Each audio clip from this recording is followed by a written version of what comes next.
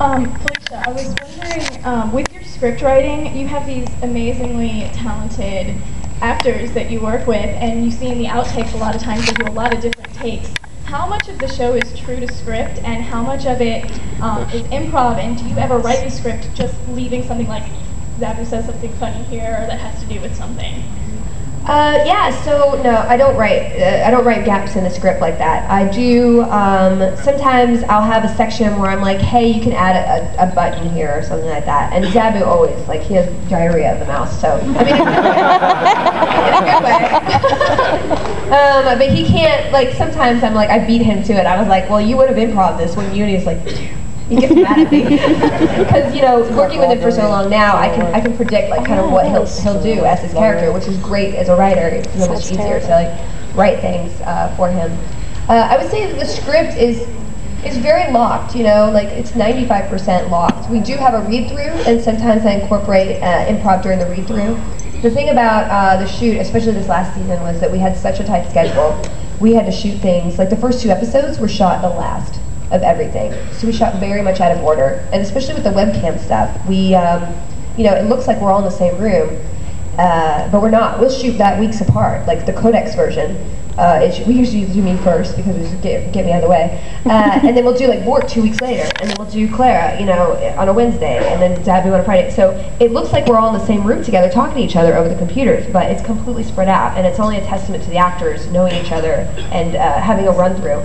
To be able to gauge how people are going to do lines and stuff, and very good editing, that it looks like we're, you know, talking to each other at all. So basically it's me just reading off camera with all the actors.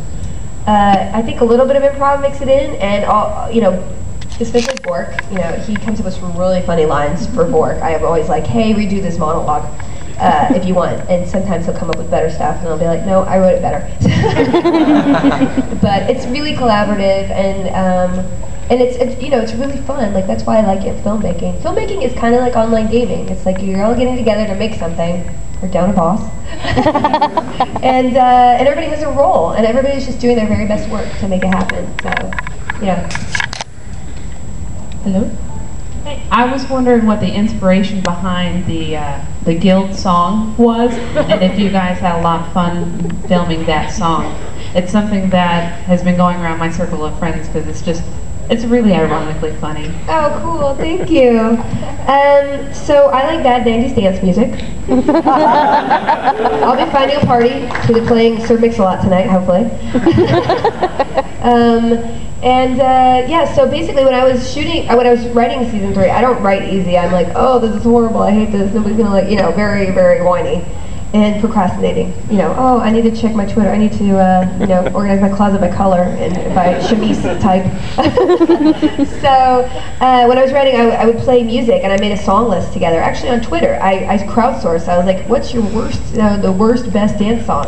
And I made like a mixtape, on mixtape.me or something like that. And that was like, oh, I love this kind of music. And that combined with an artist named Jeff Carlisle, who was a volunteer, who was just like, I want to draw something for you, and he did a print of us in our Avatar costumes. That was the first time. It was like it was last BlizzCon. He did that for us, and he's actually here. He's in the artist alley. I just went to see him actually, and I was like, oh, that's really cool. And then, so this is a long story.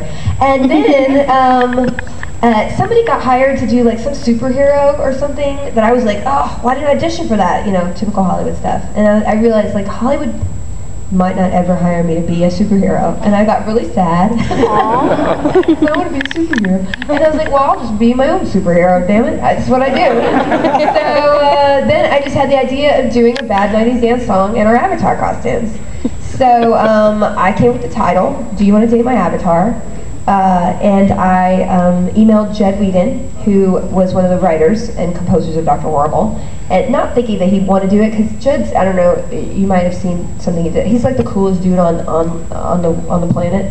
He's like, yeah, you know, hey, let's have a drink. You know, that kind of guy? The guy you're never going to be cool enough to be in the corner of the bar with, but you know he's having a good time with his cool friends.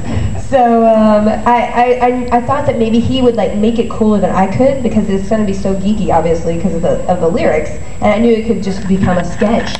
And I was like, well, if he has time, and he was totally cool with it. So I sent him some lyrics. 4 hours later, on a Sunday, he sent me the chorus back. Like he reworked some of the lyrics, and gave me like the track, and I was like, are you kidding? Like, when I heard it, I was like, okay, bad dancing. Let's go and rock it out. So that's how that happened, and then I wrote the rest of the lyrics and sent them off, and I came up with one of the lines of the melody, he worked some lyrics. It was very collaborative, but he did almost all the music, and I did almost all the lyrics. And that's how it happened. And yeah, we had a great time filming it, It was my birthday, and I was like, I have to get up at 6 and put some fake hair on. And I was like, oh, it's my birthday, I'm a rock star. Best birthday ever.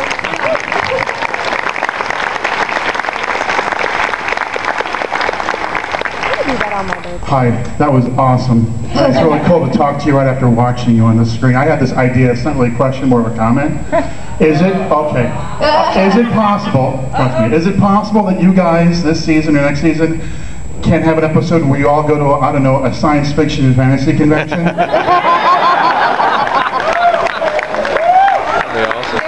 I've had that idea before. Budget-wise, it would be very difficult to be able to pull something like that off. Like, honestly, I didn't even realize it. I wrote the script for season 3, and it was 103 pages, which is like 10 pages more than season 2, which is fine, but I just didn't really think about some production aspects as far as like how much money we actually had. Which was not good. The producer should come before the writer. Lesson learned. So we had a lot of exterior, exterior shots, and a lot of them were us like, hey, did you see the cops? Okay, go! I hate to say it, but a lot of it was illegally filmed. The thing about the game, the thing about LA is that people are a lot more alert. Like, I know some guys, I don't know if you guys are familiar with Chad Bader. It's a web series on YouTube, and those guys are awesome, and Chad Bader works in he works in a grocery store. I was like, how'd you guys get a grocery store? Like, nowhere in LA would we be able to shoot in a grocery store. He's like, yeah, we just went out with the camera, and they opened the grocery store for us, because they live in Minnesota. So it's actually easier to film outside of LA, or like some big, movie savvy place, because they're like, hey, in LA people will be like, oh, there's a film crew, I got a radio, I'm going to turn it up really loud and extort money from them. I mean, people will do that. I've seen it happen many times on a set. And then you just say you're doing like, an AIDS PSA, and then they get guilty and leave. So filmmaking tip.